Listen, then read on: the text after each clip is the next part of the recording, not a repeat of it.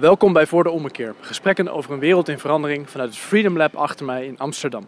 Mijn naam is David van Overbeek en vandaag heb ik de gast Nolen Gertz. Hij is assistant professor aan de Universiteit van Twente en we gaan het hebben over zijn boek Nihilisme and Technology.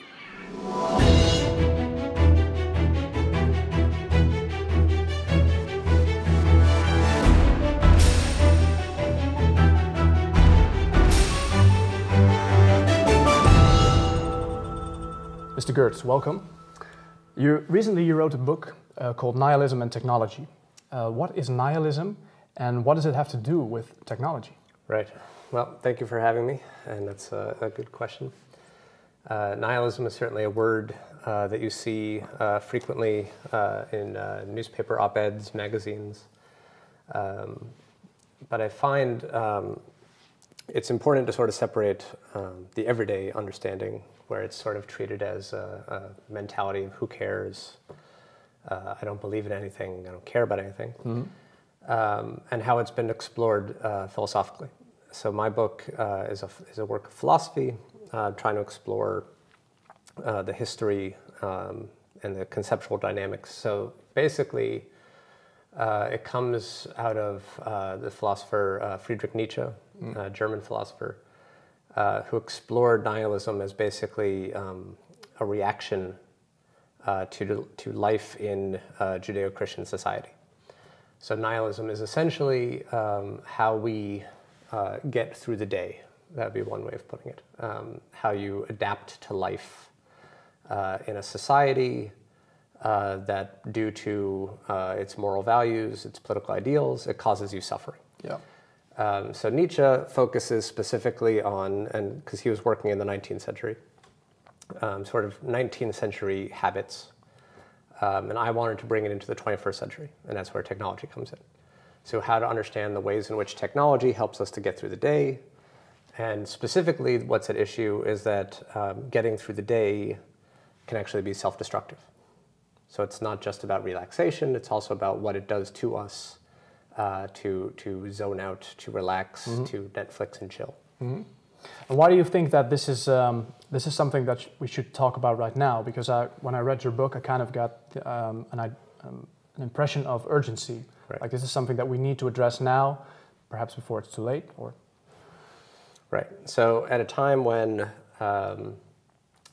Google, Facebook, Apple, Amazon seem to be more important than perhaps governments, religions, that we really have to take seriously this idea that we are increasingly getting used to, that we live in what's called a technological world, that we are technological beings and technological cultures, and really trying to take seriously if that's, on the one hand, if it's good or bad, if it's progress.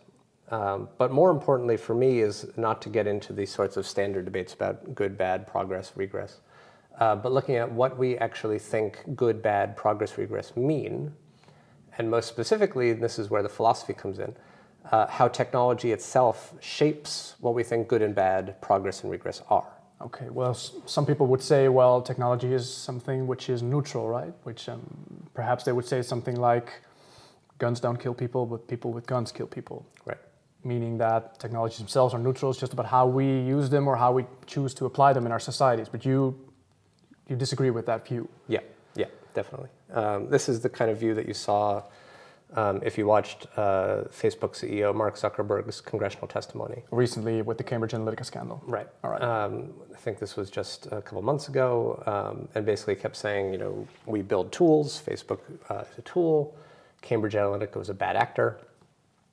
So obviously we need to find new tools to combat these bad uses of our currently existing tools. Algorithms would be sort of the prime example that he gives. And it very much mirrors what you suggested with this sort of gun debate mentality. So it's not about what Facebook is doing to privacy. It's about what Cambridge Analytica does with Facebook to privacy. Yeah. But what's important to realize is that what technologies do, whether it's a gun or Facebook, is that it reshapes, it mediates our relationship to the world. So the most obvious example would be I'm wearing glasses right now. And I say, I see you, but in reality, I see the glasses seeing you. And what's important from the perspective of philosophy of technology is the idea that it's the forgetfulness of the glasses isn't just an accident. It's actually essential to how the glasses work. Yeah. So when I'm aware of the glasses, I'm not looking at you. When I'm looking at you, I'm not aware of the glasses. So there's an important dynamic of revealing and concealing, fascination and forgetfulness at work in human-technology relations. And how does that work with technology precisely? Right. So different technologies have different relations. This is why it's not neutral. It's actively influencing us. This doesn't mean that technologies are alive. It just means that's the nature of what it means to be human. That basically our relationship to the world has always been mediated. For Marx, it's money. For Freud, it's sex. For the University of Twente, it's technology. And actually, if you think about it, money and sex, that's also technological. So it's all connected. And it's important to think about this idea that different technologies provide different relations. So again, the glasses, this is what's thought of as an embodiment relation. It's an enhancement technology and improves my eyesight. But there are also, like my smartphone, that's what's called a hermeneutic relation. It's what gives me access to the world interpretively. So there you get, for example, the current dilemma about fake news, post-truth. And again, it's about the idea that if my only access to the world is through Google, through Wikipedia, through CNN.com, then I have to trust, on the one hand, web providers. On the other hand, I have to trust the phone itself. And this introduces a relationship that we hadn't really thought about before, because we just take for granted that our access to the information is unmediated. Yeah, we just take for granted that Google is there and that we can always use our smartphone. And so what you're saying is that through this mediation, we become unaware perhaps of the ways in which we are mediated by these instruments that we use, in the same sense that we don't notice the glasses once we put them on. Right. Is that what you're saying? Yeah, exactly. And so how would that work with Google or Facebook, for example? Right. So for example, to get here, I was using my phone Google Maps application to find my way from the train station to this building. Google told me initially with the blue dot arrow to go one direction, and I trusted it.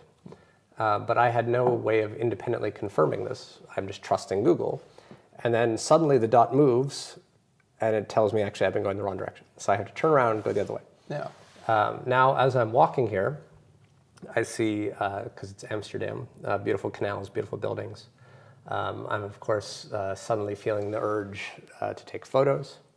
And thankfully, of course, my phone just happens to also have a camera built into it. And then, of course, there's also social media apps. So then, of course, I'm inspired to post photos on Twitter, Instagram, Facebook. And at some point, you start to wonder, do I think Amsterdam is beautiful because that's me?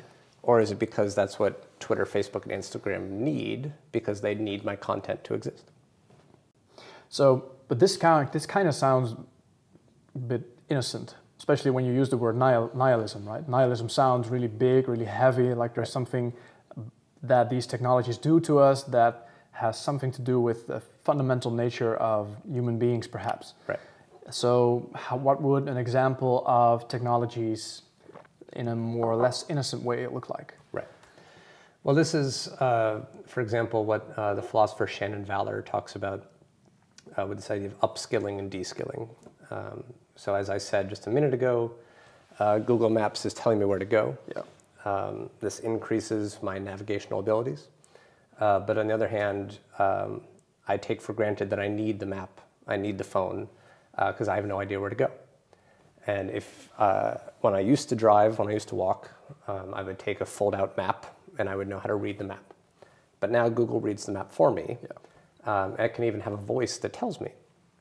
Now, what I find specifically dangerous about this isn't just about this sort of upskilling, deskilling, but also this notion that whereas I might have asked someone for directions and had human interaction, I have a phone interaction, I have a Google interaction. And it replaces, again, the voice of a human contact with this bodiless voice.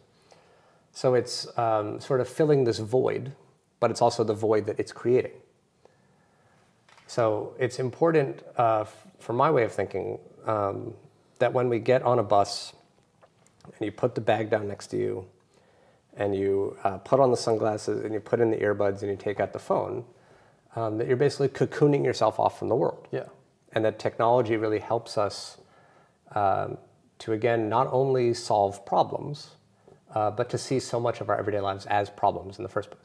So these technologies themselves, they kind of need our view that there are problems in society that we can resolve through the usage of these technologies. Right. For example, even human interaction, basic human interaction. That's correct, right? Right.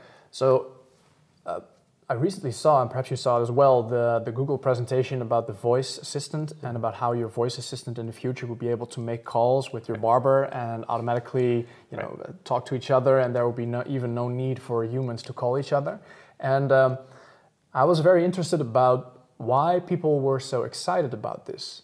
What is so exciting about having technology that can dial your barber automatically while you could do it your own, or perhaps you could do it, you could call them yourselves. Why do we receive these technologies with such enthusiasm? Right. Why is that the case? Well, this is what I find fascinating, because when people point out, isn't this dystopia, that we are becoming more and more separated off from other people, you have this sort of counter argument where people push back and say, okay, but I mean, people said the same thing when we started writing. People said the same thing when we had telephones. People had the same thing when we had the telegraph. Yeah. So this isn't anything new. And I think what's helpful from the perspective of philosophy and a philosopher like Nietzsche is that's not a good counter-argument. That we have always been working in this direction to distance us from others. Yes, it means that new technologies are not to blame. It means that we are to blame. Mm-hmm. And that helps us to understand why we developed these technologies in the first place. So there's something perhaps in us that would want these kind of technologies themselves to exist. Right. It's more than just technologies that we create and that spin out of control, but we want them to be like this way. Right. And this is why I say in the book, I'm not talking about what technologies are doing to us as much as what we are doing to ourselves through technologies. Okay, yeah. And so there are a couple of relationships that you mention in your book.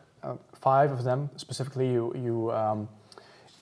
go through, and one of them, perhaps it's good to just go through them a little bit, is the one which you call techno-hypnosis, which is the first human nihilism relationship which we have through technology. What is techno-hypnosis?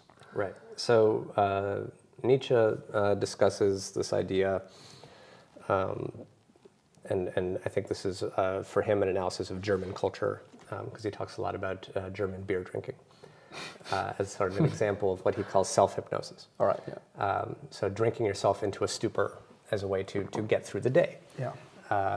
He also talks about meditating. And what he classifies this as is sort of this human urge to hibernate. And that we see bears hibernating in the winter and we're jealous. You see your dog sleeping all day and you're jealous. So techno-hypnosis is sort of the 21st century version of this. So I explore, for example, Netflix and chill as an example, binge watching generally. Yeah. And this idea that you have hours and hours of time spent staring at a screen. And it's not an accident that we've called it an idiot box, a boob tube, couch potato. And you get recurringly on social media sort of these defensive reactions. It's 2018, look who's in the White House. Of course, I need time. I need to relax. Don't judge me. All right. So it's, again, interesting on the one hand that we develop technologies to allow us to relax. But on the other hand, we have this sort of defensive posture, sort of indicating that we do have a sense that we are putting ourselves to sleep. And we're trying to do it as much as possible for as long as possible. Yeah. So you have this movement of, if I understand you correctly, it's not just about trying to obtain a moral high ground by saying that, well, binge watching or techno-hypnosis, that's bad, but there's something in us, perhaps, in human nature that also has a longing for these kinds of things, and we might not like admitting that is the case, but we do struggle with it, because as you say yourself, we both binge watch a lot, but at the same time we feel that this is something that we're not very happy with. Right. So it's kind of but we're not able to move beyond that problem. Right. So it's a problem for us. And so is that true? Yeah. Because I think it's again this idea, going back to this idea of nihilism as how you survive. And the key idea is that the more that life feels like pain, like suffering, then we have this urge to avoid life. And so for Nietzsche, this was something that we did religiously, that we suddenly invent this idea of heaven and the afterlife and this longing to just have life be over. So we are essentially the living dead, and this is why movies about zombies are very political. But also you have this idea that technologies are not the enemy of religion, they're the newest religion. And they again offer, we call it cloud-based computing. It's not an accident that we're evoking this sort of heavenly concept of, it's all up there. Yeah. And it's again this idea of virtual reality, of augmented reality, of I'm unhappy and dissatisfied with the world.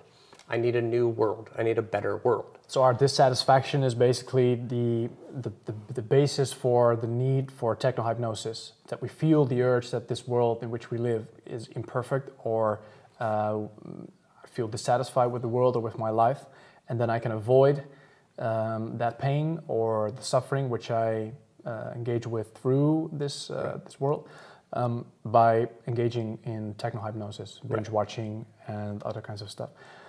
So, and then you say in your book, hypnotic technologies can reduce our awareness of the role they play in shaping our ideas. Right. That would seem to me that you're taking it even further. You're saying, well, there's also a danger in techno-hypnosis. It's not just a phenomenon that is out there, but there's a danger in it as well. Right. Is that true? Yeah. So it's again, the most contemporary example of this would be YouTube, because there's more and more awareness that YouTube isn't just this website that millions and millions of people go to be able to watch whatever they want.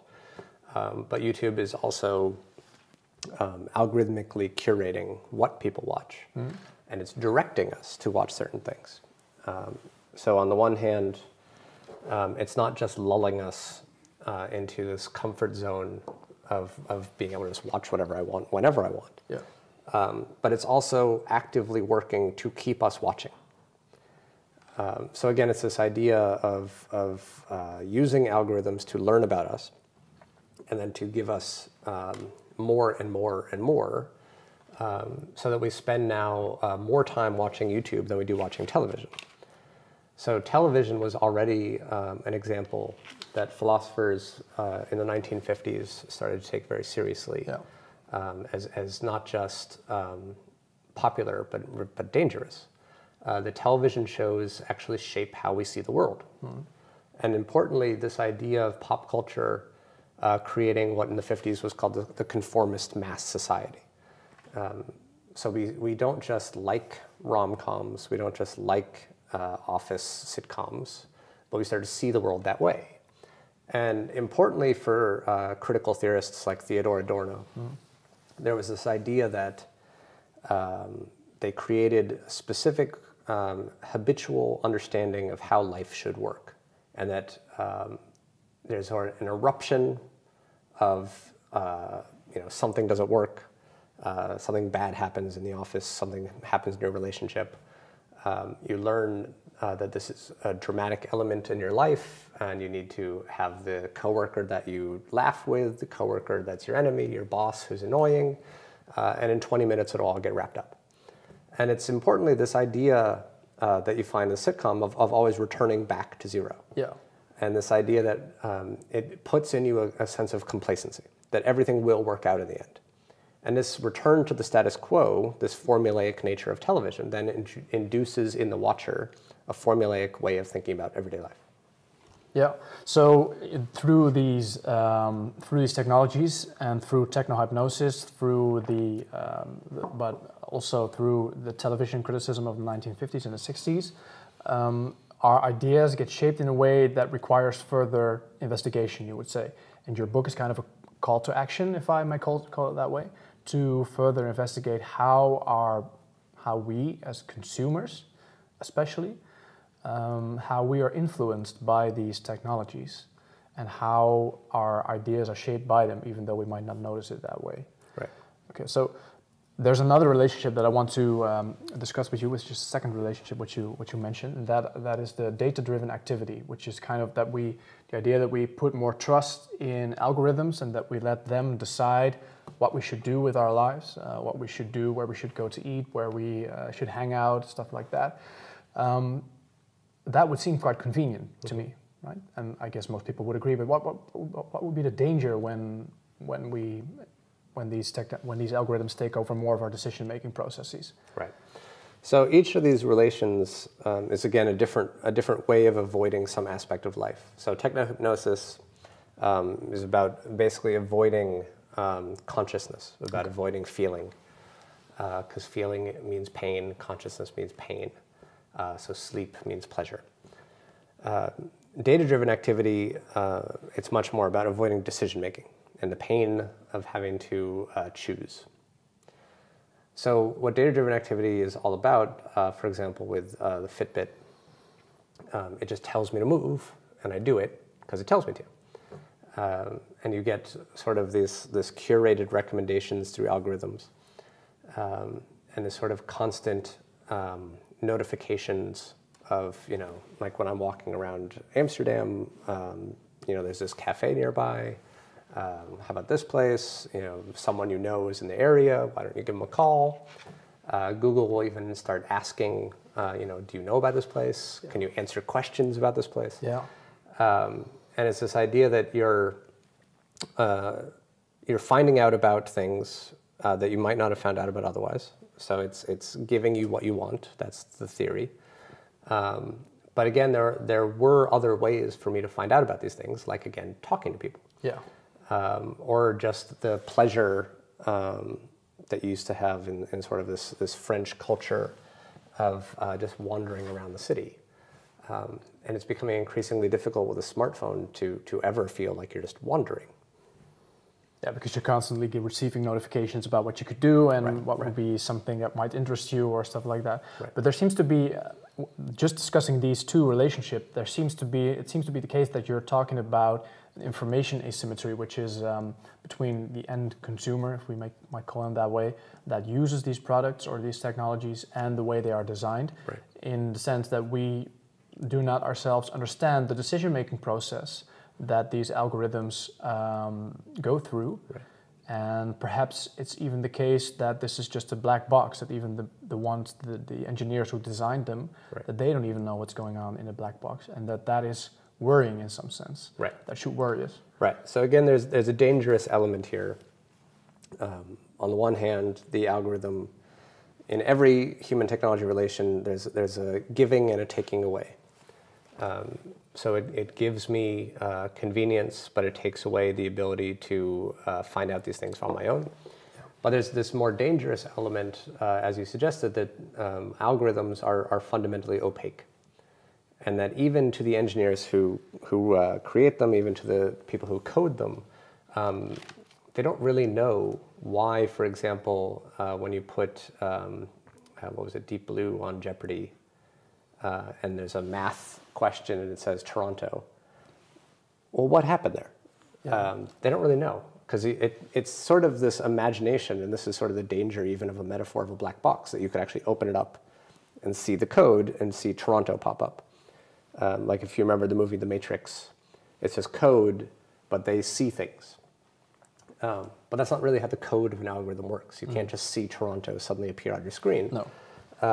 And so it's dangerous, again, because when we want to then put algorithms into medicine, for example, So it's increasingly being used for diagnosis. Well, your cancer treatment could be a Toronto, and you have no idea. Our algorithms are being used in loan decisions. And there's loan decisions are regulated in a complicated fashion to avoid bias about religion, race, sex. And then you just tell the algorithm, please don't be biased. Yeah. And again, we don't know. Well, this was also because you just spoke about the Cambridge Analytica scandal and about Mark Zuckerberg in his testimonial at the Congress.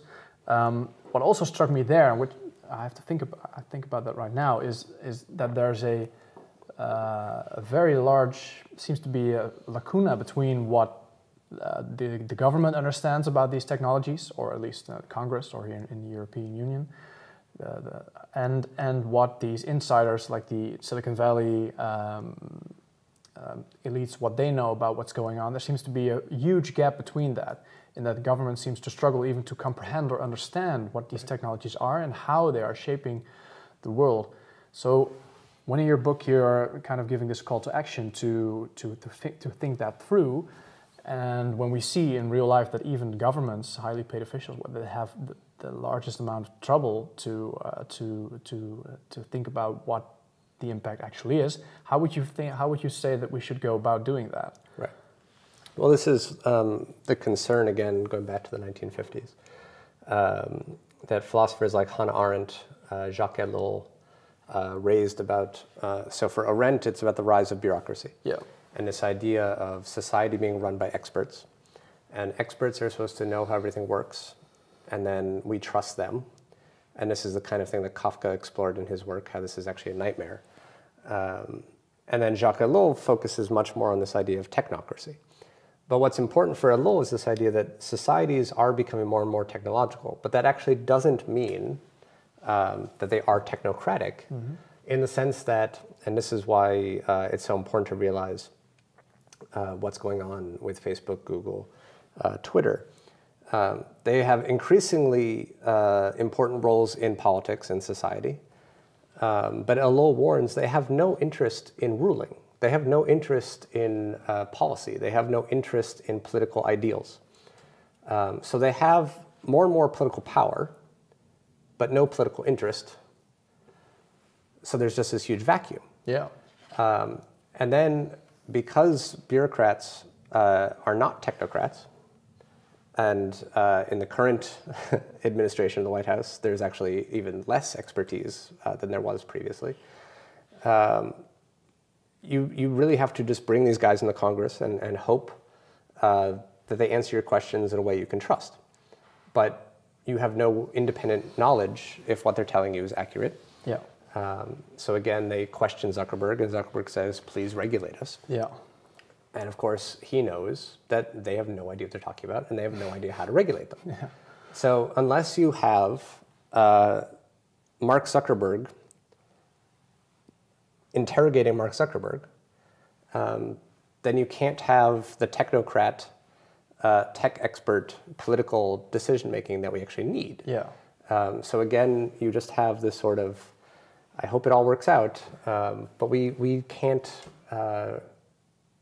And what's also important is this idea that if the algorithms themselves are increasingly opaque, even to Mark Zuckerberg, then even if Zuckerberg is interrogating Zuckerberg, you actually get the feeling that, no, you need an algorithm interrogating an algorithm. Yeah. So then we're back at where you started. Like there's a, when we encounter problems with technologies these days, kind of the standard reaction we have is, oh, we need more technology. So we need a Mark Zuckerberg, or we need another Facebook to kind of reveal how Facebook works and how it shapes our ideas. Stuff. We need more technological investments in that. Right. But this seems to be, because you just said that they're not particularly interested in politics, but this seems to me kind of a belief in the free market ideal, right? That there will be a competitor of Facebook eventually somewhere, or the idea of arranging your economical societies to the ideas of free market that will automatically spawn sometimes another Facebook that will just take over and that will do better perhaps. Right. But isn't that more faith than a good way to think about it's kind of a laissez-faire, right? I mean, it's just like we're just letting it happen, and we're once again ducking responsibility to do something about that, and just hoping that something will come along. Whilst at the same time, Facebook obviously has billions of dollars. They can buy out any competitor that they want. They're just a monopoly. They won't go away, and it's very hard to take them away with 2 billion users. Right. Yeah. So again, it's this sort of this feeling that we just sort of hope that our tech overlords are nice people, and that they don't want to kill us all. And so far, it feels like, well, it's just free market enterprise, and they don't want our blood, they just want our money. And they're giving us products in exchange that make our lives more convenient, more pleasurable. So right now, this arrangement seems okay with us. But if, as I try to work out in the book, that it's already destructive, it's already dangerous. We don't need robots rampaging in the streets, because we're perfectly capable of destroying ourselves without the robot. We need to really think about not only how to combat what's happening in technology, but if it's even possible because of how ubiquitous technologies have become, can we sort of step outside to even evaluate what's happening? It seems to be impossible. Right. So if technologies are shaping how we see the world, how we think about the world, how we act in the world, then is there any position we can take on technology that's not already infused by technology? Yeah, because if you want to answer to that, you just go to Google, which is once again like that's kind of depressing. Right. But so yeah, that seems to be a large problem with that. But what also strikes me is that perhaps these technologies themselves, so they induce us in ducking our responsibility and through techno-hypnosis and stuff like that, but perhaps we're also creating a world through them that we might not even want to create, but that we do out of convenience. And perhaps that is a political act. I was thinking about what is the difference between voting for a political party that wishes to abolish worker rights or diminish the influence of unions and stuff like that, and you as a consumer using your Uber app to just take a cab ride and basically destroying the traditional cab industry or the cab drivers market through that. It seems to be more of a political act than we seem to understand. It seems to be less innocent to just use your Uber app, because you're actually politically creating the world in which the traditional cab industry will just diminish because the drivers will go where the money is. Right.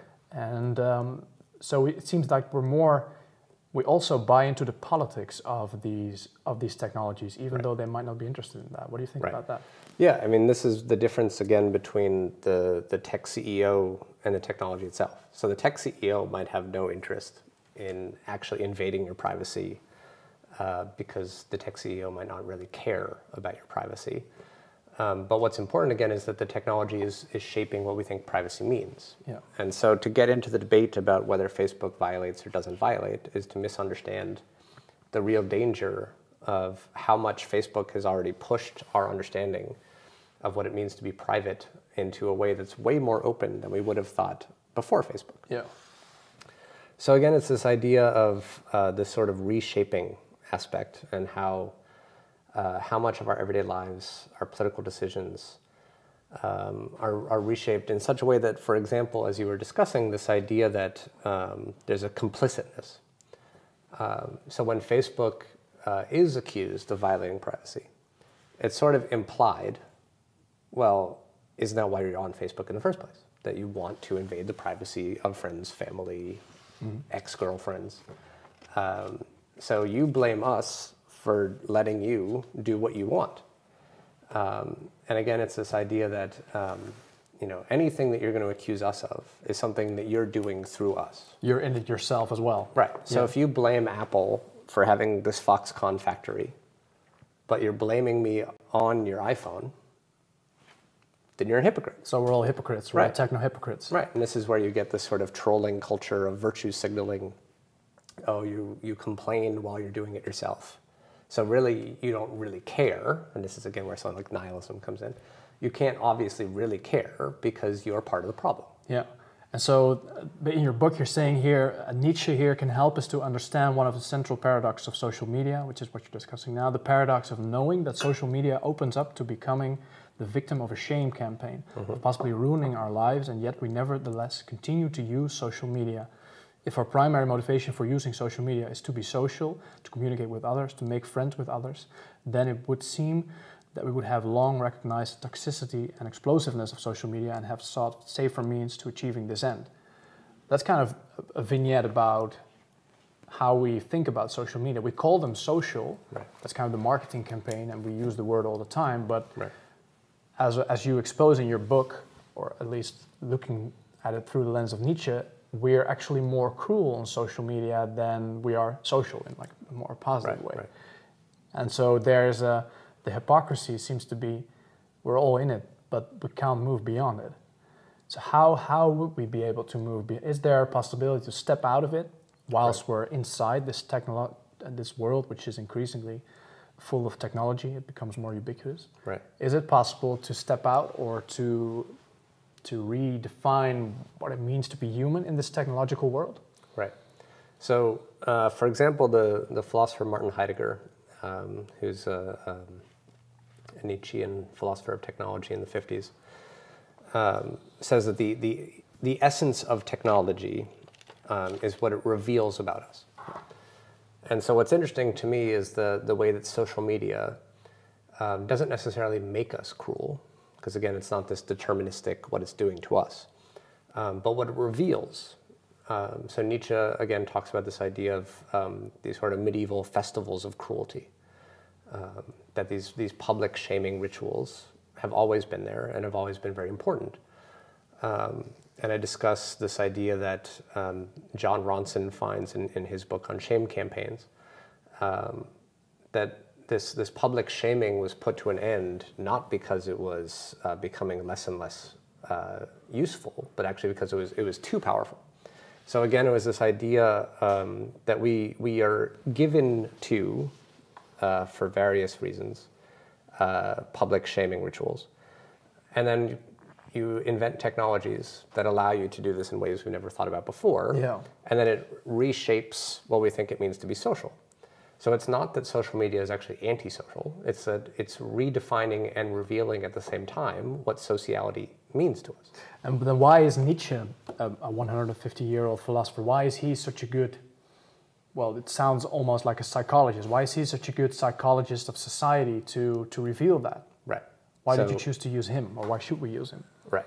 Well, he does call himself a cultural physician, and he's inspired by psychology, which at that point meant Dostoevsky, and he's the inspiration of Freud. So you can sort of see a straight line through Nietzsche. But I do think it's important, going back to what I said earlier about how do you take this step back, step outside. Well, I think the key way to do that today is through philosophy. Philosophy allows you to not only explore hypothetical worlds, but more importantly, it enables you to see that, again, as we were talking about earlier, these problems are not new, but they've been around for a while, and they are involved in the project of humanity. And that philosophy, that's what philosophy is. Philosophy is about studying what it means to be human. Yeah. So for me, philosophy is the way to go. And Nietzsche, because he was so fascinated with suffering, with society, with these dark elements in humanity, of how we destroy ourselves in our everyday lives, then I think he is sort of the best philosopher to guide us. Yeah, so I also get the idea that when I read your book, just by reading it and by going through these, the 5 relationships that you recall, of nihilistic relationships that we have with technology, is that gives you kind of a framework to go about and to think for yourself how these technologies are influencing myself. Right. But at the same time, it seems like this is kind of a catch-21, where we're at the the same time, it leaves me very powerless to change my own situation.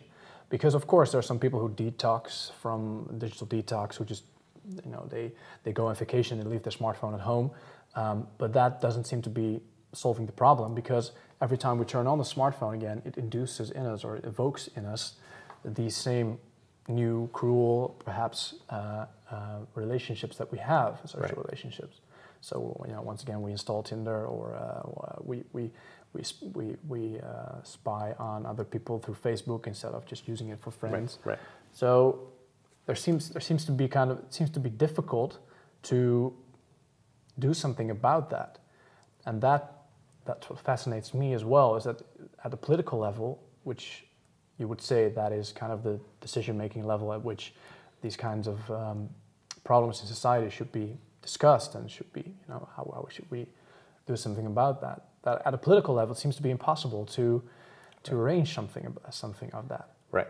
And I think this is actually another key element, the danger of technoculture, that it reinforces, and this is what I've been working on most recently, this sort of individualistic mindset, such that I do have to increasingly see these problems as how can I do anything about this?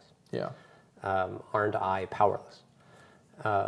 But it's important that as soon as you think of this as individualistically, then you've already sort of given up. This is again sort of the work of Hannah Arendt. You've already sort of quit the political battlefield, because you've said, well, I'm powerless, so what can I do? And this is how you get Donald Trump, because what's one vote? So it's important, as you were saying, that it's really, these are political issues. These are not personal issues. These are not even psychological issues. These are political. And this is why if we really want to address technoculture, we have to, very much like climate change, see what technologies are doing as an environmental danger. And that environmental dangers have to be affected through political change, not personal. So it feels good to recycle, and you should, but you can't expect that to save polar bears. No. That has to be done at a governmental level. And if governments aren't doing it, then that's a call for revolution. Which is why, again, you have this sort of technological, political interrelationship, where it's not an accident that I see everything individualistically. If that's going to make me more for the status quo and less for revolution, then that's an advantage both for the tech companies that are already powerful and for the politicians who are powerful. Is that what we need, a revolution? Well, we at least need to be open to it.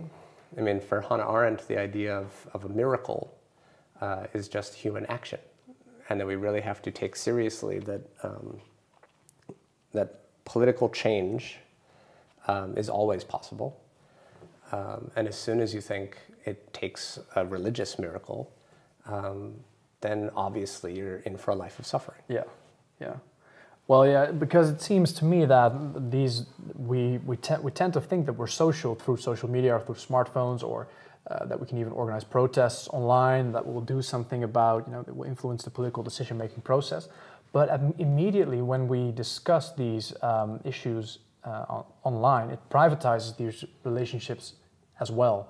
I kind of feel myself isolated and powerless because what it might need is some traditional going on the streets, or well, I wouldn't say going on with torches through the city, but perhaps it needs some more traditional approaches, like debates, or entering in debates with each other, not online behind a fake persona, but genuinely.